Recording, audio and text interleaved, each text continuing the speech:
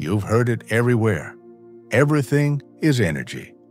But what if that's not just a feel-good quote? What if it's literal? Let's go deeper. Because today we're asking the question so many avoid.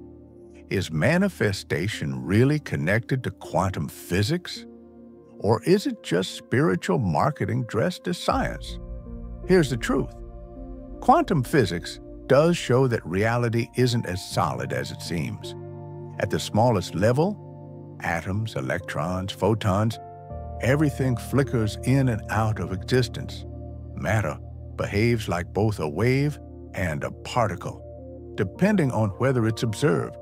That's called wave-particle duality, and it changed how we understand the universe.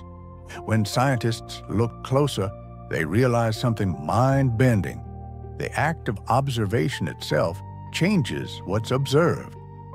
This is the observer effect. In other words, consciousness, awareness, attention seems to play a role in how energy behaves. Now, that doesn't mean you can sit in your room and think a car into existence, but it does mean that your focus carries energy. It organizes potential into pattern. Your brain doesn't just see reality, it creates it through perception and vibration. Think of the quantum field like radio frequencies. Every emotion tunes your personal antenna to a different station. Gratitude, peace, love, high-frequency states. Fear, doubt, scarcity, low-frequency states. And your experiences respond to the signal you broadcast. You're not pulling things to you. You're matching frequencies that already exist. That's not magic. That's coherence.